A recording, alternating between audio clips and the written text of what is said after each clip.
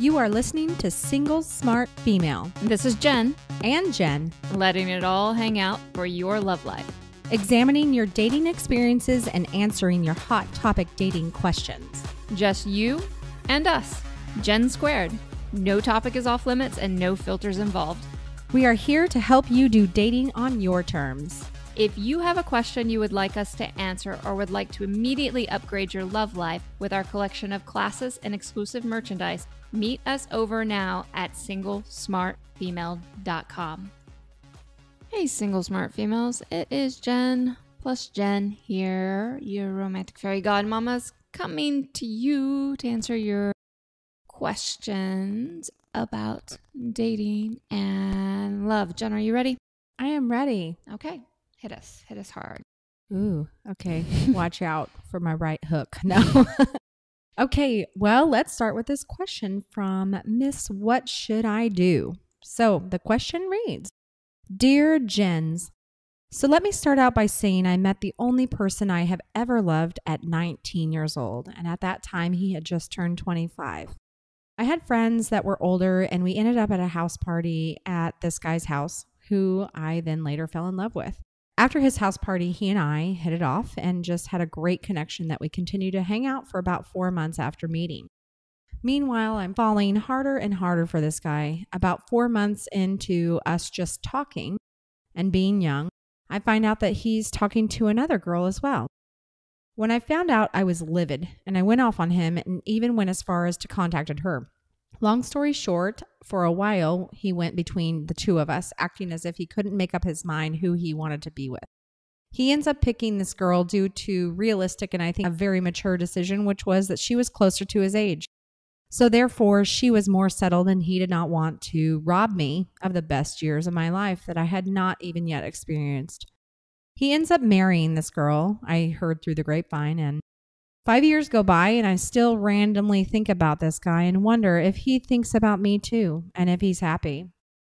6 years pass now and the friend that took me to that party that night where I met him passes away of a sudden death.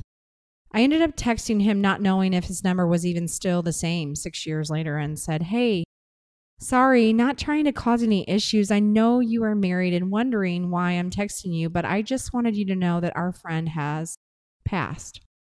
I got a reply and he said that he was sad to hear that and he had actually been thinking about me. Little did I know that this one text would lead to me now.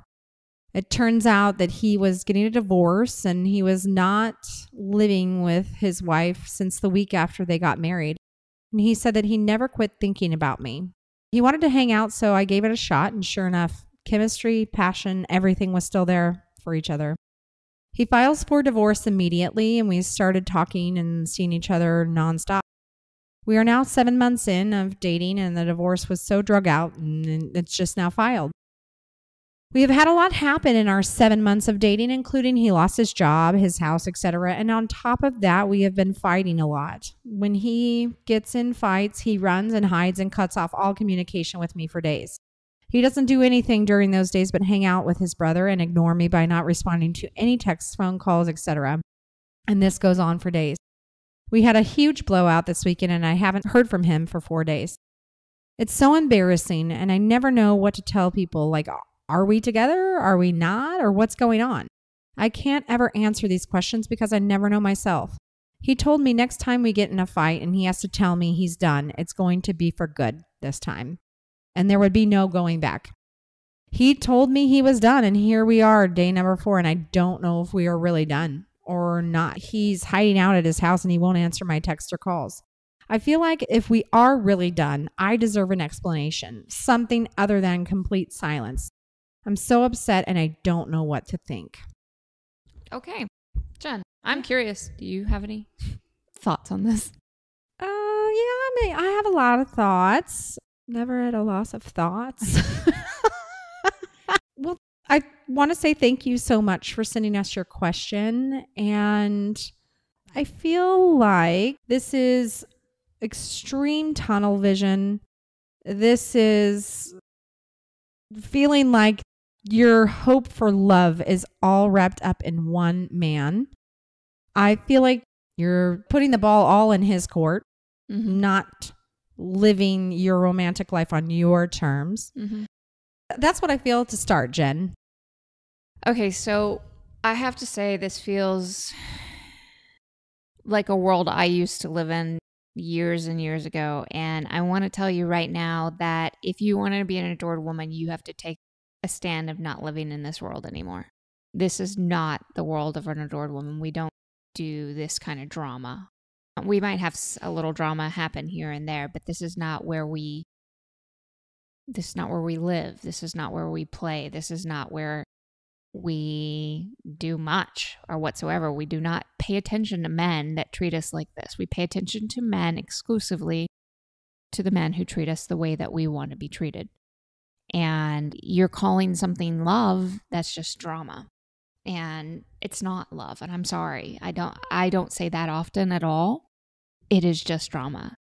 Years ago with my ex-husband, he used to do this kind of drama quite a bit. And I remember we were going to marriage counseling and we were just doing all kinds of stuff. And it finally hit me when the marriage counselor asked me, what has to change for this to stop? When I realized how romantically immature we were. And we were calling it love. And it hit me so hard. And I realized it's ridiculous. This was a ridiculous interpretation of love. And I know there's still a narrative out there that makes us believe that this is what it is. But I'm going to be honest with you because I want you to walk in our world. This is nothing like love. Love is trust. Love isn't just lust and some chemistry and then a whole bunch of fighting and then coming back together and doing it all again. Love isn't somebody hiding out somewhere and the other person wondering for days where it's going on. There is not this level of immaturity when it comes to interacting with each other. I think Jen's right. You've got your identity, your romantic identity wrapped up in this man when there's nothing there. And I know that's a very harsh reality to have to face, but I don't want you spending any more time wasting any more of your identity on this. It's pointless to you. It's not serving you whatsoever. You're getting no joy from it whatsoever. You are what I call surviving on scraps of romantic attention. Oh, that's a great way to put it, Jen. I agree. Totally. Scraps. You are saying it's okay to treat you this way because you keep paying attention to him. Adored women exclusively pay attention to the men that treat them the way they want to be treated. Yeah, Jen, there's something about the thrill when you're not in the adored woman mindset. There's this thrill or like a drug or something that it's the fear. Does he like me?